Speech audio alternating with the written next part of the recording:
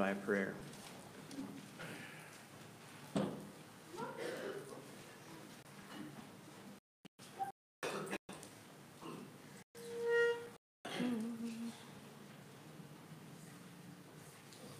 Be not dismayed, whatever betide, God will take care of you.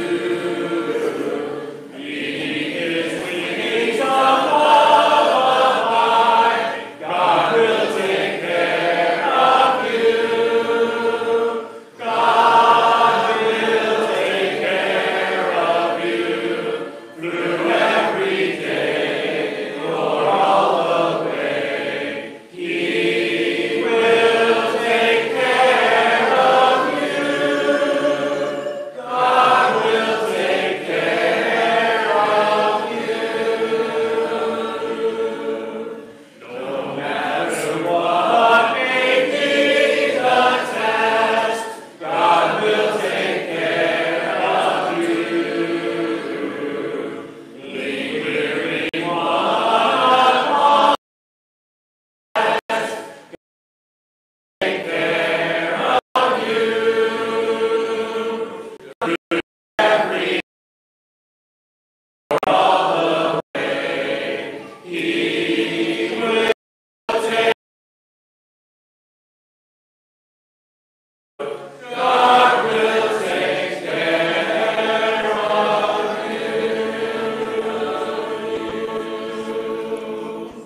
Would you please stand with me while I read from the 5th chapter of James and then remain standing? Are any of you suffering hardships? You should pray.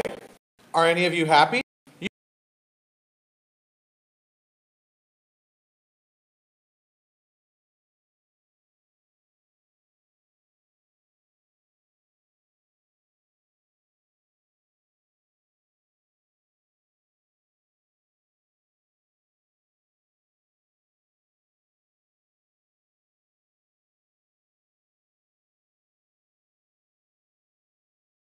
and a half years. Then, when he prayed again, the sky sent down rain, and the earth began to yield its crops.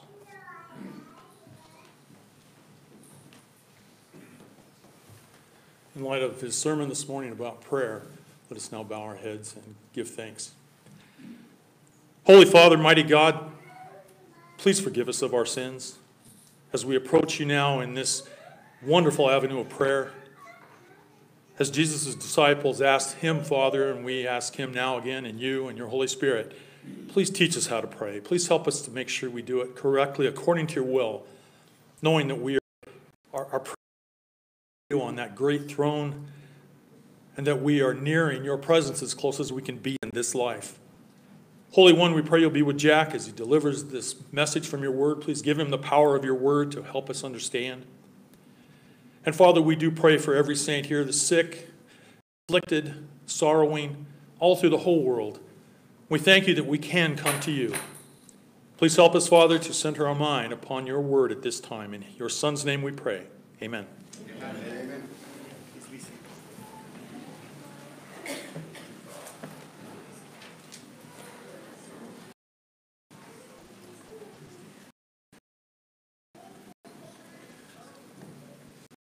Glad to be back with you this Sunday and see everybody.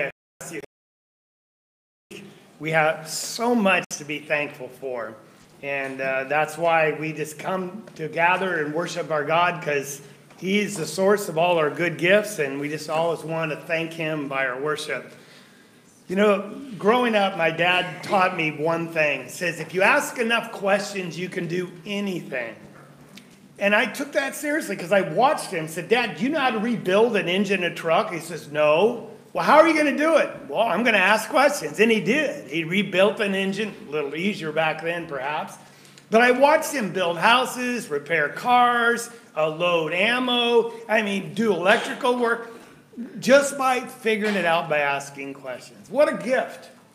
And that's really, in our life, when we see someone excel at something, we ask, could you show me how to do that? Because we're always looking for a better way. We're looking for the way things work. And so perhaps that's why there's so many shows on TV like how to do day trading, or how to lose weight, or the latest one out is how to flip houses. I can never understand that. If you're making so much money day trading, why would you have to have a show to show other people? You don't need to sell books, do you? I never could figure that out. But anyway, I digressed. But we're always looking for the way to do things better so we can excel.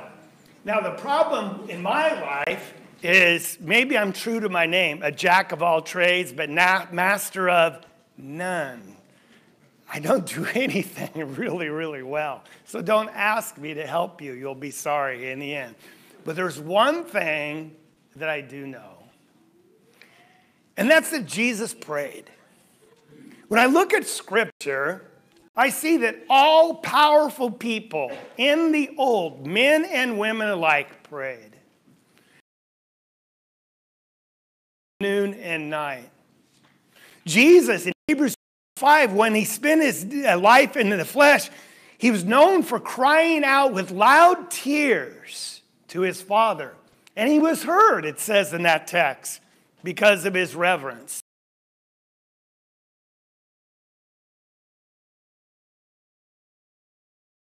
Away, and the disciples would look for him. Finally, they came to a point, the disciples said, Lord, just teach us how to pray. There's something about prayer. And we said that at the beginning of this year, we'd talk about evangelism and prayer, and we want to finish talking about prayer because there's something about it. The more we know about it, perhaps the more difficult it becomes. Any discussion about prayer should never make someone feel guilty about not praying. Because prayer isn't just a checklist, a duty to be spiritual. Prayer is a blessing where we get to communicate with our God. And so it's never should be guilt-driven. It's a privilege that we look forward to enjoying. So then why do we have so much trouble with it? Maybe it's because the God that we pray to, that we ask ourselves, maybe consciously, who am I to go pray to him? Why would he give me? I don't know the have enough trust in the power of God to answer our prayers because we're just trying to work things out ourselves. You know, be independent. Challenge, I'll just fix it because you're supposed to rise up and be a man and just get it done. But Jesus depended upon God for everything. And he showed that dependence by his life of prayer. And so we want to look at what makes prayer powerful. And the text that was read for us by JC is a powerful text because it just tells us not once but several times, pray, pray. And it can be overwhelming because there's questions about calling for the elders when you're sick, anoint them with oil. If they have sins, they'll be forgiven them. You know, what's being talked about here? It can be kind of confusing, but really the message is really simple. It's just found in chapter 5 and verse 16, the latter half of that verse. The prayer of a righteous man can accomplish much. Now, the New American Standard says the effective prayer of a righteous man can accomplish much. Now, if we just stop there, we've just taken a skim milk approach to this text. It's the kind of thing that would go on a coffee cup, right? And maybe you have one of these in your house or a plaque that says, you know, confess your faults one another and pray because the prayer of a righteous man, he'll, accomplish much. Those are nice sayings, but they can't be reduced to cliches. We have to have a deeper understanding of what the Lord is trying to teach us here about the power of prayer and not just have a skim milk understanding, but a more meatier understanding. And the simple message is, well, just simply this. Prayer is powerful when you pray. And that's all that you have to understand. Prayer is powerful when we pray. And the reason it's not powerful is because we simply sometimes don't pray. Now, our pray has to be characterized by faith in God.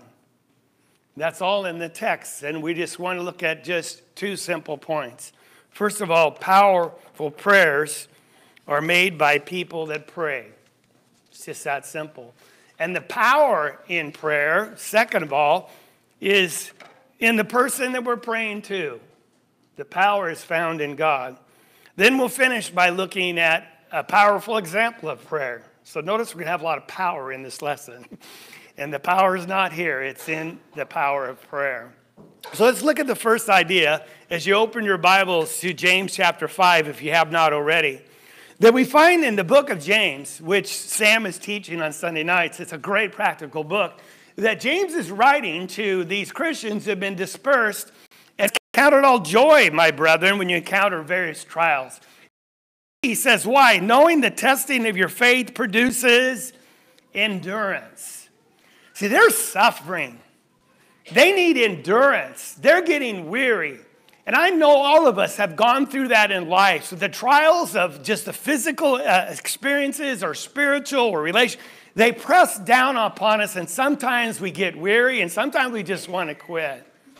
So James starts with that discussion. Then in chapter 5, he ends with that discussion about trials and also about persevering or having endurance. So notice in chapter 5, verse 8, be patient, strengthen your hearts, just like a farmer waits for his crop. And then he says, if you want to think of an example of endurance, verse 11, you've heard of the endurance of Job. So this is all about the theme, again, of enduring under trials. So then finally he gets to our text in verse 13. He says, I'm going to give you the solution. And he says, is anybody suffering? Now they're all going to say, well, yeah, that's why we're scattered. That's why we've been running, because we're being persecuted. So I just ask that of yourselves. Is anybody here suffering? What's the answer that he says? Pray. You mean it's that easy? Yeah. Because prayer is powerful. Then he goes on. Is anyone sick? We're in verse 14. Well, is that spiritual, physical? It doesn't really matter, because it's the concept is, how are you going to endure? How are you going to overcome when it gets really tough? Well, here he says, let him call for the elders. I don't know when the last time this has ever happened in my life, period. Let him call for the elders of the church and let them, that's the elders, because they're righteous people, or else they shouldn't be elders. Let them pray over him, anointing him with oil in the name of the Lord, and the prayer offered in faith. Those are all the words prayer. Let him pray over them. The prayer offered in faith will restore the one who's sick. So if you're suffering, what's the answer again? Pray. And then notice now in verse 16, therefore confess your sins. Sometimes we suffer because of sin and temptation. Sometimes we're beat down and we just want to quit because we just can't conquer the flesh. So he says, well, confess your sins to one another, and where's the answer right there? Pray for one another so you may be healed. And then here's the effective prayer of a righteous man can accomplish a whole lot. Prayer is powerful when we pray. If you're suffering, he says pray. If you're sick, he says then pray. Why? Because praying is what makes the difference.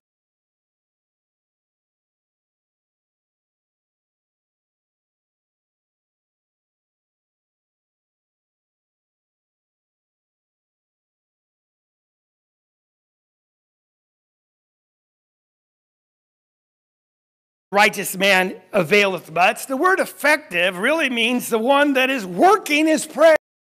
He's working, he has a life of prayer. It's not something that he does rarely, but it's something that he's accustomed to. And so he prays constantly. That same word is used back in James. Don't be a hearer of the word only, a doer. Because if you become an effectual doer, it says, you'll be blessed in what you do. Not what you don't do, not what you think about. And the same thing can be said here. The effectual prayer will be blessed in what he or she prays. It's not what you think about. It's not what you want. It's not what you hope you had.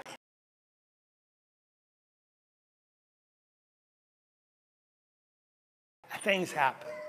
You say, well, that sounds just way too simple. Well, there's a disposition that we have to come to because before we even open our mouth. And the first one is humility. It's interesting when he said, if anyone sin, confess your sins and let them pray, and you're going to be forgiven. Satan is so clever. He knows as Christians that we are trying to separate ourselves from the world and follow God so we can walk with him, so we can live with him. But we also realize how majestic and holy he is. And we struggle, don't we, in trying to be holy like God is holy. So Satan uses those moments that we sin and our awareness of it to shame us and to guilt us into not praying to God. He's very good at it. Said, he's not going to listen to you. I mean, look at you. You just keep doing the same thing, or it's one thing after another. He's not going to listen to you. That's the self-talk that we feed ourselves. But the truth be told, it's only the humble person that is acutely aware of his own sinfulness compared to God that God in the first place. It's the person that says, well, I think I'm good enough to talk to God today. He's self-righteous. God will not listen. In the temple, remember the tax gatherer and then the Pharisee. The Pharisee said, I'm glad I'm not like him. And he said, I tax and I pray and I tithe. And then what did the publican say, the tax gatherer? He beat his breast and was not even willing to look to God. He said, God, be merciful to me, a sinner. That's the only attitude of humility that God will accept in prayer.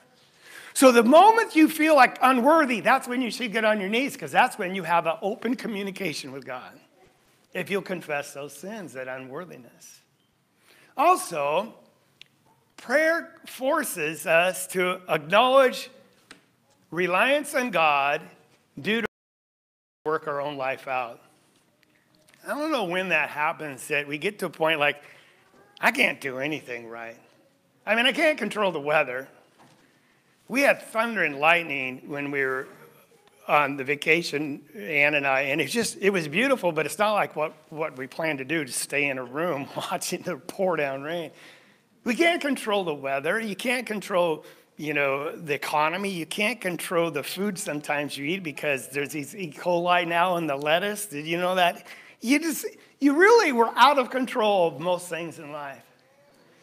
And there's something beautiful about prayer when we're humble and really direct my own step, much less controlling around me. So I'm appealing to you because you're in control of everything. It's when we finally yield to him in prayer and say, God, help me. He says, there's someone I can help. Because finally, I get it. And that's what happens in prayer. It takes humility and trust.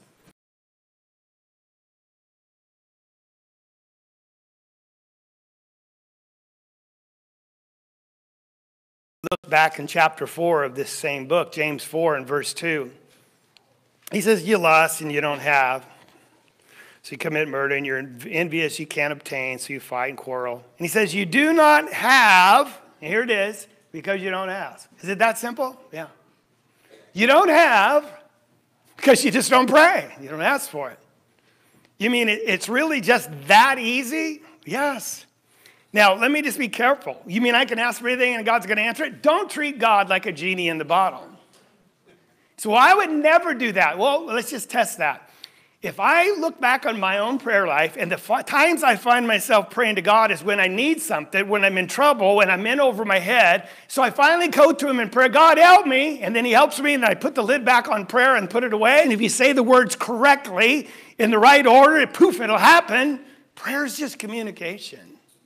How many mothers or wives say, my to me? And all they want is a conversation. Well, that's because we're communication. And God wants to talk with you. And we know in Matthew chapter 7, what Jesus put it this way, ask, and it'll be given to you. It's that simple.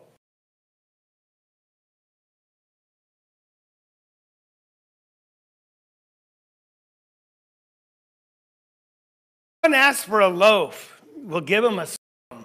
He's equating prayer and seeking God in prayer as a father-child relationship. Or if he asks for a fish, he will not give him a snake, will he? No, he's going to help his child because he loves him and he wants to help his child be successful. So here's the question Jesus asked. If you then, being evil, unlike God, know how to give good gifts to your children, how much more will your Father, did you hear that?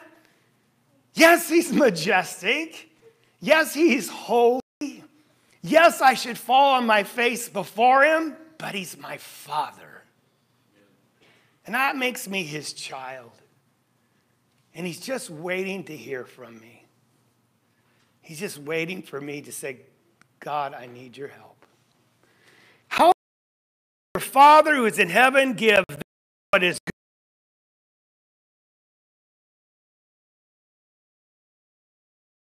When we ask, not a genie in the bottle, with our God. And so, I don't know what's going on in your life, but if it's like mine, we all suffer, don't we? We all have challenges. And I know the day either Jesus comes and delivers us or else we die. We get used to it. Always going to be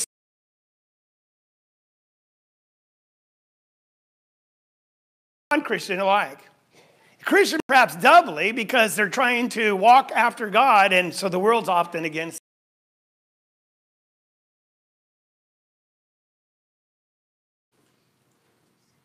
So we have a Father that is ready and willing to act in our behalf if we just cry to him. Amen. People in the world are all alone. I don't know how you do that. And so that's why prayer is not a guilt thing. It's just like, I just can't wait to get on my knees to pray to God. Get behind me, Satan. Tell him I'm not worthy, but God has made me worthy, and he wants to listen to me. And so I will run to him in prayer. Now, in all this, we have to understand that this effective prayer of a righteous man that accomplishes a lot. The word accomplish a lot means it's powerful. That's literally what it means. If you work prayer or live a life of prayer, if you just pray, it's powerful. Why? Not because of words, not because of my inherent righteousness, not because I pray a lot or pray a little. It's all powerful because of the one I'm praying to. That's God, right? Now, notice in our text, and we'll just review it very quickly, he says, if you're suffering or if you're sick or if you have sins, he says, prayer restores. Prayer, the Lord's going to raise you up. The Lord will forgive. Then it says, and he heals. See, prayer is powerful 100% because of what God does in the answer to prayer. And if you want to exclude God from your life and just go it alone, I'll give you the simplest way to do that. Just don't pray. Don't talk to him. Just keep him out of your life entirely that way. So it's not the words. It's not magic. It's God who hears. Maybe it's an issue of faith. Maybe it's an issue of trust.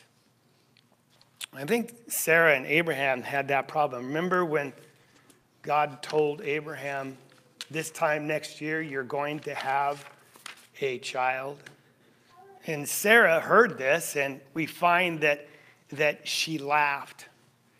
And that's where God asks the question, is there anything too difficult for the Lord?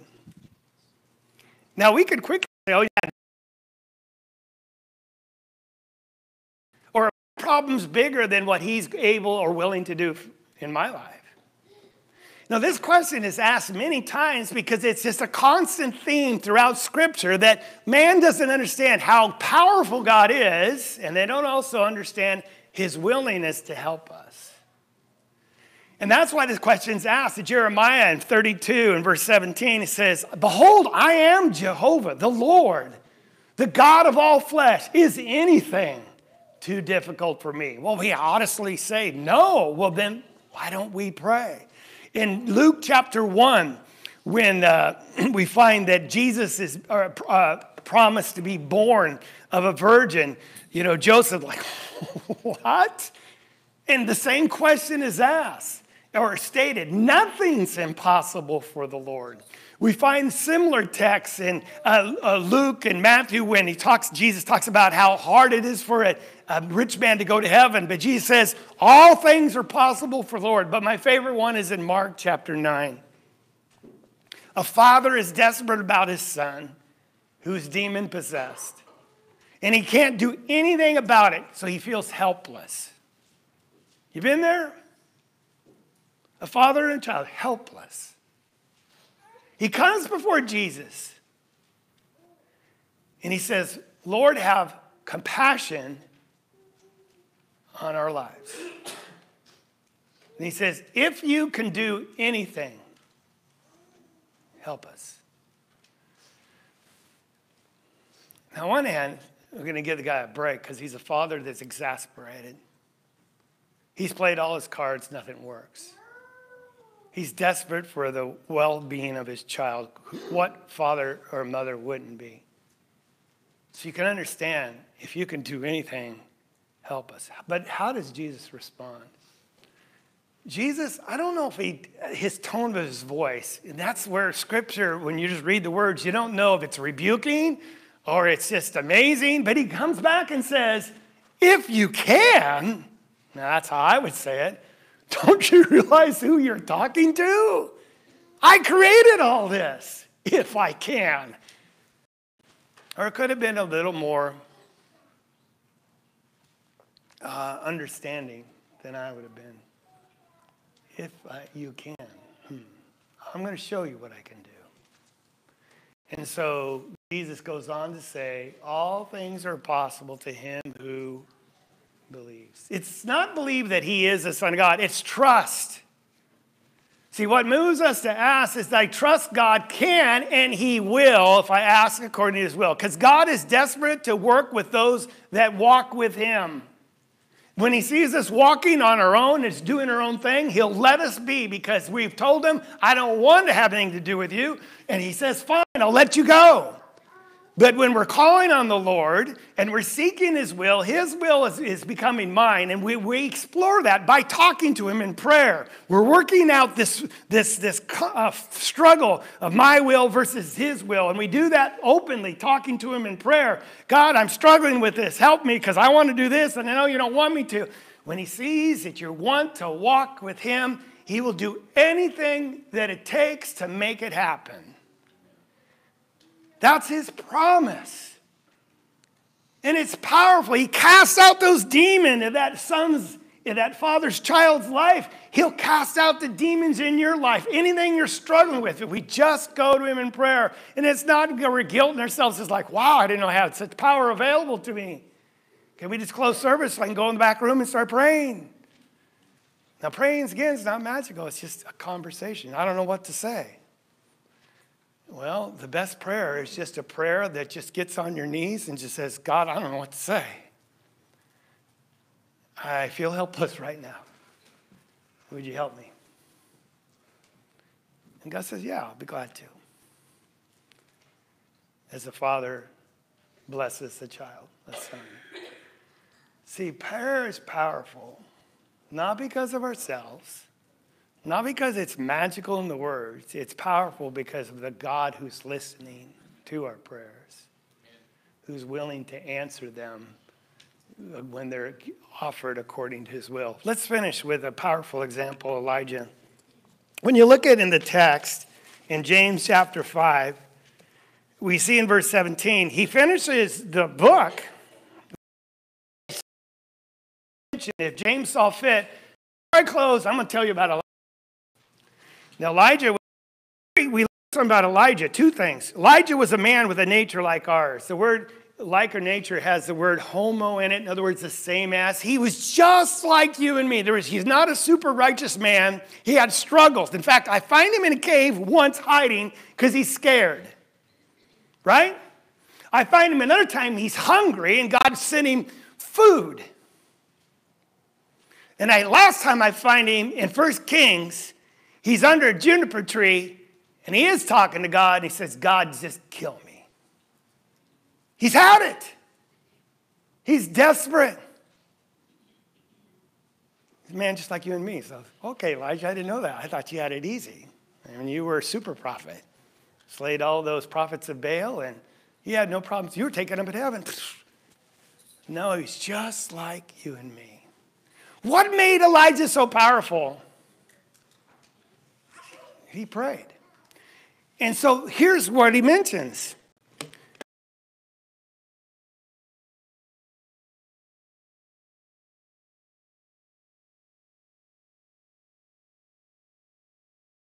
And the sky poured forth rain, and the earth produced its fruit.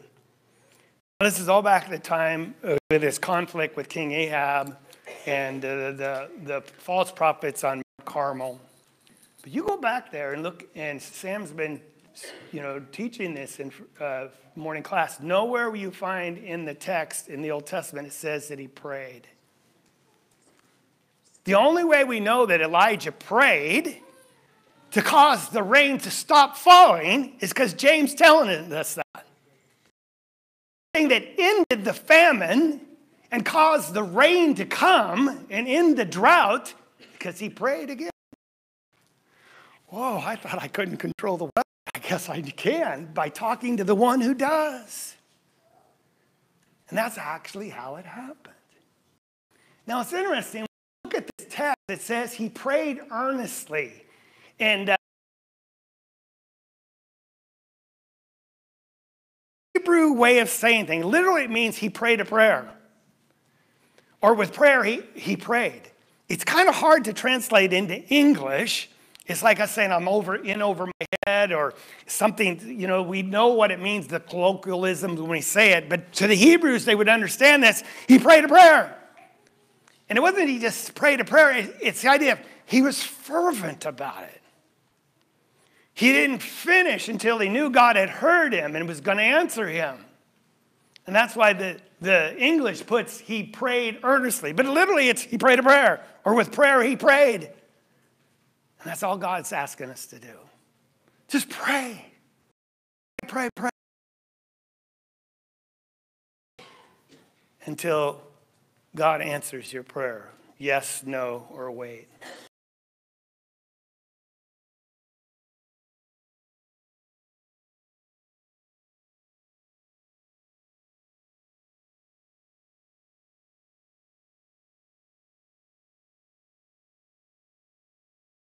For one another, so you may be healed.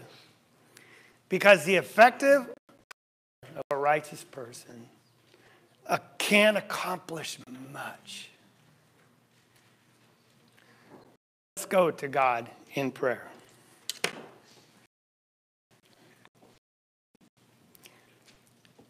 Jehovah our Father, the creator of all things that we know on this earth, we appeal to you as our Father. And God, the first thing I ask is that you might forgive us for not praying to you like we should, for trying to do things only on our own and leaving you out of our lives by refusing to talk to you in prayer. God, it's because we feel unworthy at times and because we doubt your promise that you will hear our prayers. Perhaps that is the reason why we don't talk to you as we should. And for that, God, we're sorry. In the same breath, we ask you to teach us to pray like your Son taught his disciples to pray. And God, as we cry unto you and thank you for all the good things you've done for us, as well as bringing our requests to you, we ask your answers in our lives so we can be alive in our lives, walking with us, so our trust and faith in you may grow. And Father, we just thank you for Jesus, because we know there's one man, the Lord Jesus Christ, who is our mediator and who now stands at your right hand and makes intercession for us. And so when we don't even know what to say, he